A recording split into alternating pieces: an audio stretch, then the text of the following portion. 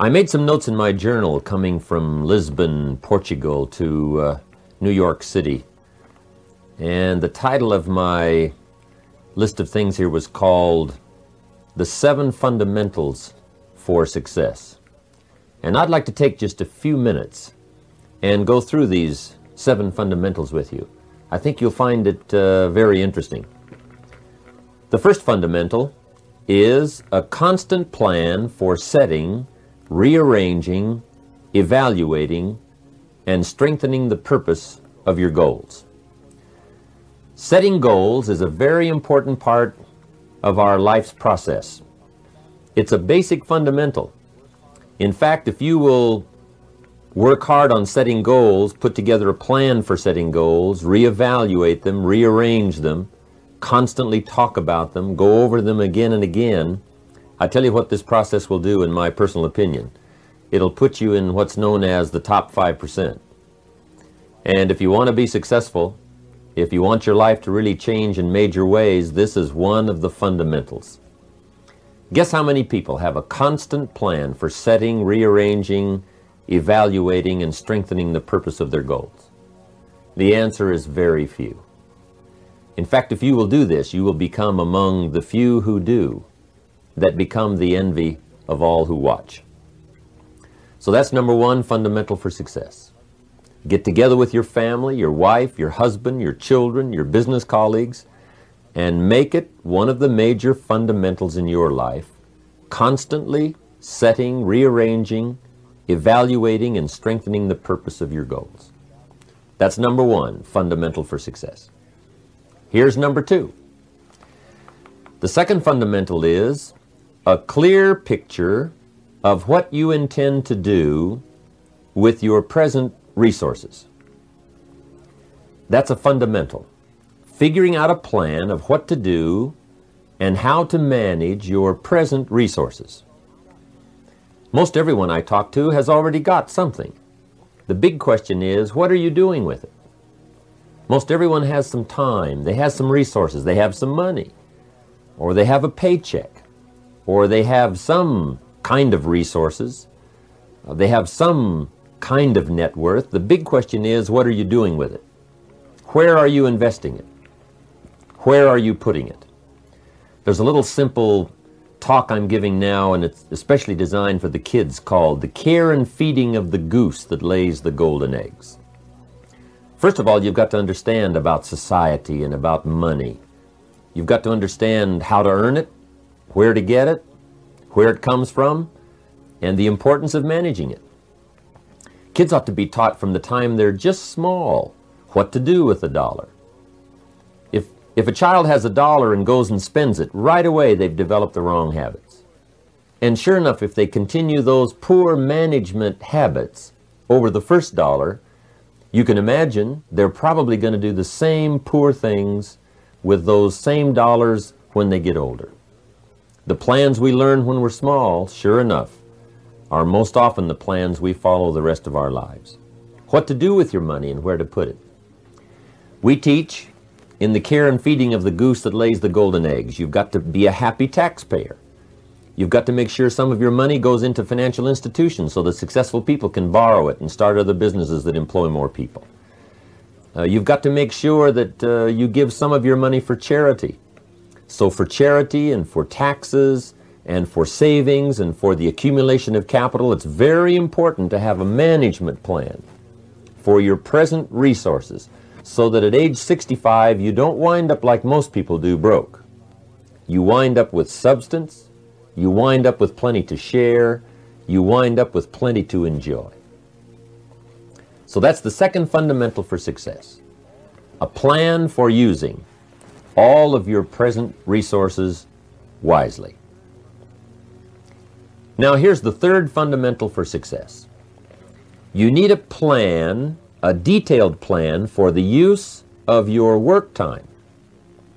We call it a game plan. Most people try to design tomorrow and next week and next month in their head. They try to just decide what they're going to do. And most people don't even think that far ahead. They think, I have to get up in the morning and go to work, and that's about the extent of it. But a game plan for financial independence, a game plan for your work time, a game plan for your personal time. The family needs a game plan so that you won't miss some of the important things that are helpful to your life and to your success. The kids need a game plan. Mom needs a game plan. Dad needs a game plan. You need a business game plan. You need a game plan for your office. If you're in business, a game plan for your business. A detailed plan for the use of your work time. In the leadership seminar, we talk about how to put together this detailed plan for the day and for the week and for the month. How to stretch out a plan for 6 months and for a year. In doing business around the world, we found that you have to detail the plans in great detail. Otherwise, sure enough, you're going to miss something. So that's the third fundamental for success. And I can promise you that a detailed plan for the use of your work time will put you in the top 5%, because most people don't have one. Now here's the fourth fundamental for success. Number 4 is a consistent plan for the gathering of knowledge. Most people get ideas just spasmodically, or when someone happens to come by, or they just happen to hear someone, or they happen to read a book that might have some ideas that could help to benefit their life. What I'm saying is we all need a consistent plan for the gathering of knowledge, a consistent plan for going to the library, a consistent plan for attending the lectures, attending the seminars. When you listen to a sermon, make sure you've got your journal to take notes. Wherever you go, gather knowledge, but gather it on purpose. Do it constantly, do it daily, and do it consistently. We need a consistent plan for reading books. Most people just read books haphazardly, spasmodically, or most people just don't read at all. Or they don't have a good plan for reading the right books. Sure enough, the man reads the comics instead of the classics. And he misses all the things that could really benefit his life because he doesn't have a plan. Here's a good thought to consider. Rarely does a good idea interrupt.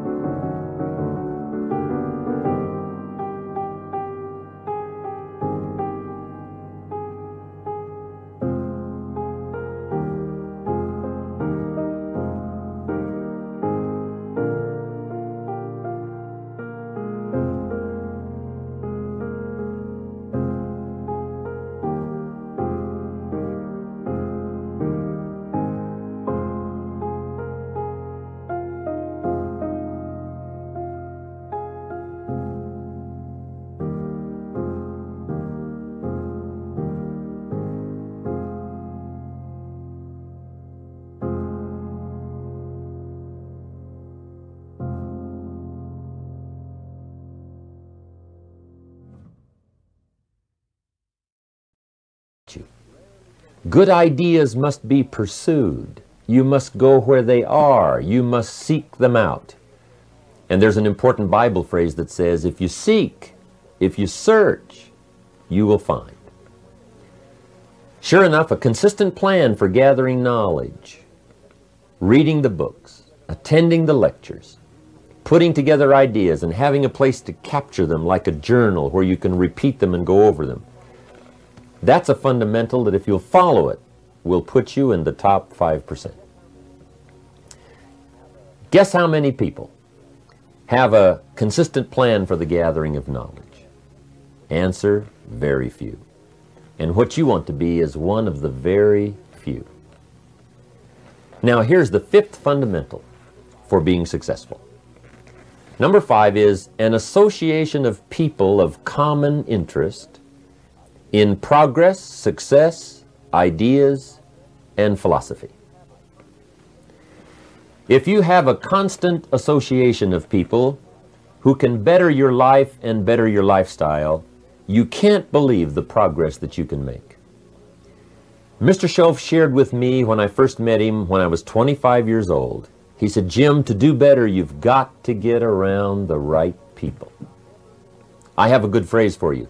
Never mistake the power of influence. I know you told your friend you're not okay, and tell me what's wrong and why you never said you felt that way. And guess you're trying to stay strong and fake a smile until I look away. But I've known you too long, it hurts to watch your blue eyes fade to gray as you fade away, as you fade away. Yeah, I'm about to fade away, cause every time I wake up I feel like it's Monday. Something's going wrong with all the chemicals up in my brain. All of a sudden I don't look at anything the same way. Got a buildup of my thoughts sitting in an ashtray. I'm sorry that I'm so inconvenient, okay. Just let me be me and I'll stay out of your way. I can see the way you look at me, I'm such a disgrace. I never really asked to be brought into this place. You wanna love me? Well then baby I have a taste. All the highs and the lows, no you'll never be the same. I don't really wanna hurt you, but I can't control the pain. If you're sticking by my side, maybe we could be okay. Okay, maybe you could be the change I need today. I promise that I've never felt this way. I really hope that you will choose to stay through all the pain. I know you told your friend you're not okay, and tell me what's wrong and why you never said you felt that way.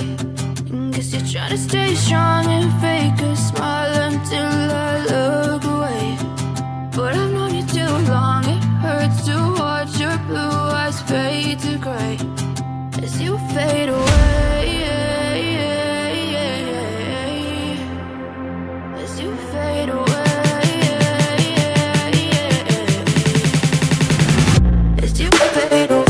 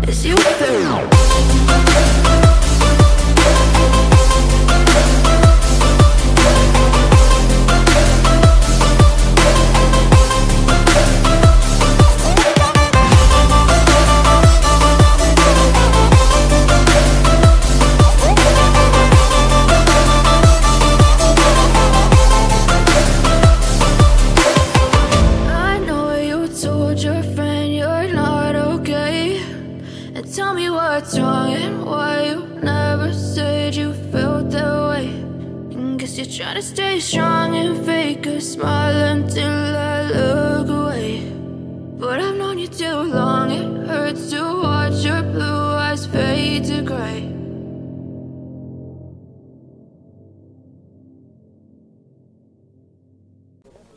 The man says, well, I live here, but it doesn't really bother me. See, that's not true. He says, I'm around these people, but they really don't bother me. See, that's not true. Whoever you're around, whoever you're with, is exerting some kind of influence on your life. And what you must do, and this would be the good year to do it, the first year you've heard about it, is make plans to get around the right people. People who talk positive ideas. People who talk philosophy, the refinement of philosophy. See, just the latest joke won't help. You've got to get around people who read, people who are successful, and people who are growing and changing. Otherwise, your influence is going to be in the opposite direction. And I know most of us, wherever you work, you have to be around some negative influences. But what you must do is counterbalance that by an association of the right people, getting around the right people who can help to change your life for the better. So that's one of the 7 fundamentals, associating with the right people on a constant, consistent basis. So work on that one. And it's one of the 7 fundamentals. If you will work on an association of the right people who can help you to grow financially, personally, spiritually, socially, sure enough, it'll put you in the top 5%. Guess how many people have an association of people of common interest in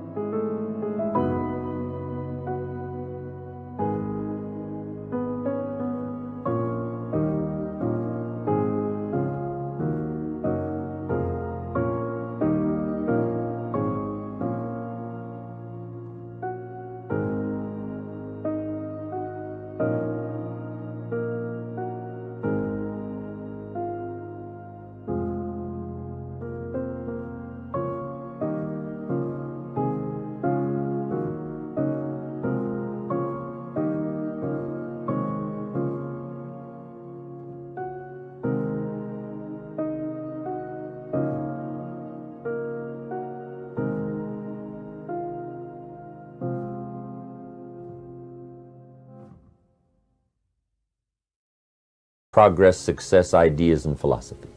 Answer, very few. But be one of the few. That's number 5. Here's number 6. The 6th fundamental for success is a plan for the development of all your personal skills.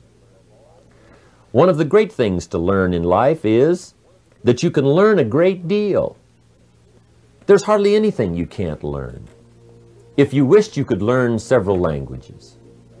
There's so many skills that you can develop that you want to make sure that you've got a timetable and a plan for developing all those skills.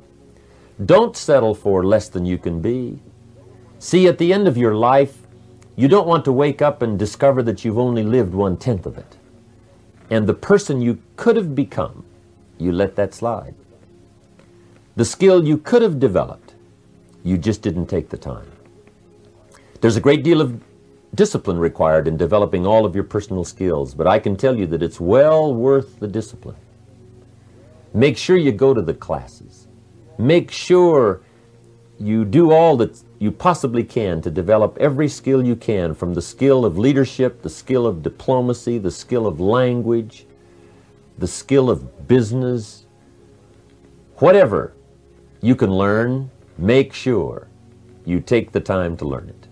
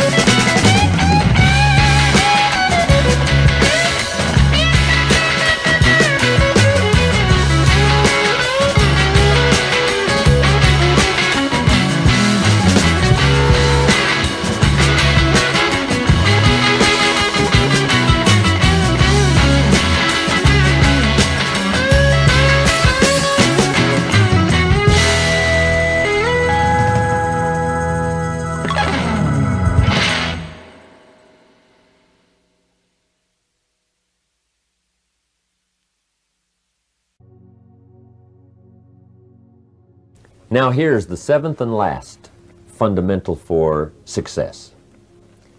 And this is a very important one. Mr. Shove taught me this one when I first met him at age 25. He called it lifestyle. Learning how to live. The 7th fundamental is a constant plan for figuring ways to live uniquely and to enjoy your present substance. Lifestyle is the challenge of learning how to live well. See, if you earned well and didn't live well, see, that would be pitiful. If a man made a great deal of money, but his personality didn't change and his lifestyle didn't change, his uniqueness didn't change, see, that would be pitiful. It's pitiful to find a man in a $500,000 home and sure enough, he's a $5,000 man. Learning the skills of lifestyle, what to do with your money so that you get joy from it. Shof taught me the simplest little things, like tip. He taught me what the word tip meant. I didn't know. I'm from a little farm community. What did I know about tip? He said tip, the word T-I-P, tip, comes from a little phrase called to ensure promptness. And the more I thought about that, then I understood what he meant. If a tip is to ensure